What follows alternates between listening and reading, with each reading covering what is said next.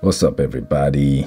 It's my favorite time of the year once again, and I thought I'd take a quick break from my usual video footage type stuff to do a little bit of a rant or a little bit of a chat over the Mr. Olympia that's coming up in just over a month, 7th of October.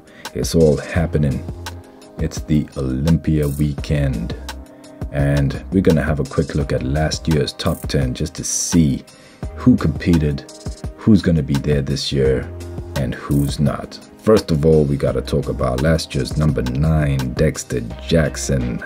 May he have a nice retirement. Sitting on the sidelines, he'll probably be there watching. He has competed for a very long time, and he's always brought his best tip-top condition to the stage.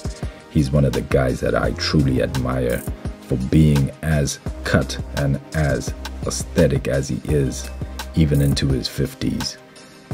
But he's retired now, so he is going to be missing from last year's top 10 in this year's competition, and we still have the rest of last year's top 10 in the running this year. So this is the guy that everybody's trying to beat this year, the reigning Mr. Olympia, Big Ramy, the man from Egypt, the beast. He's going to be bringing out his best package, no doubt, this year. And it's going to be a sight to behold when we do see him on stage, standing next to everybody else. He is one of the best I've ever seen. When he comes in great condition like he did last year, he is unstoppable. So it's going to be pretty interesting to see whether or not he brings that same package in, or is he going to come in slightly smaller, more lean. I don't know if you can get leaner than how he was last year. If you saw his legs last year when he did his side chest pose, man, that was incredible. Absolutely amazing. But there is also one person that we must never forget, and that is the 7-time Mr. Olympia, Phil Heath. He's one of the best. Obviously, he's got 7 trophies to prove it. And this year, he says that he's fixed his gut problem. Let's see if that happens. We all know he's had a hernia, which has kind of messed up his abdominal region. Aesthetically, it hasn't been too pleasing. But if he has fixed it and he brings it down a lot slimmer than it used to be, definitely it's going to be one of the best appearances from him, no doubt. He's going to be bringing out those crazy 3D muscles like he always has. His back has always been impeccable. But will he be able to keep that belly in line? We will find out in about a month's time. And let's not forget that last year Brandon Curry, who was the winner of the Mr. Olympia, will be there as well. He's probably one of the best looking bodybuilders I've seen in a long time. He is crazy aesthetic. He's got full muscle bellies. He reminds me of Phil Heath. He's got the same big round muscles that Phil does. And he's just got a little bit of a difference to him. And like Phil's got the back, no doubt, but Brandon Curry is definitely one of those people to look out for.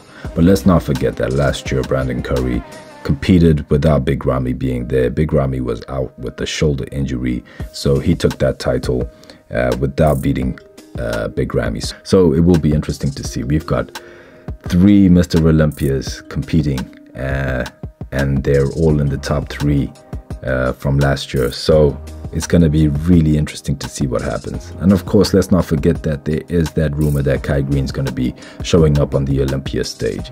If that does happen, then that could change this whole thing around. We don't know what he's been doing over the last 7 years that he hasn't competed at the Olympia. He has competed in other competitions, of course, but he has been doing his own thing too. And yet he's still staying in competition shape, which is absolutely amazing. Kai Green is one of those guys that everybody loved. His persona, his presence on stage. He had all the charisma that was needed to win the trophy, but he never did. He was always second to Phil Heath.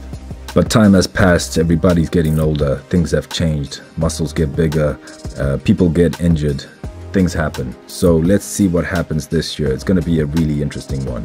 What do you guys think? Do you think Kai's going to come back and shake up this whole game? Or do you think that there's going to be a new Mr. Olympia? Who's going to beat Ramy? Who's the man to take that trophy? Let me know down in the comment section below. And if you haven't already subscribed, please subscribe to the channel. To see more content like this, hit the like button so that I know that you're interested. And let's wait and see what happens. The game is about to change, or will it stay the same? Here we go, Mr. Olympia 2021.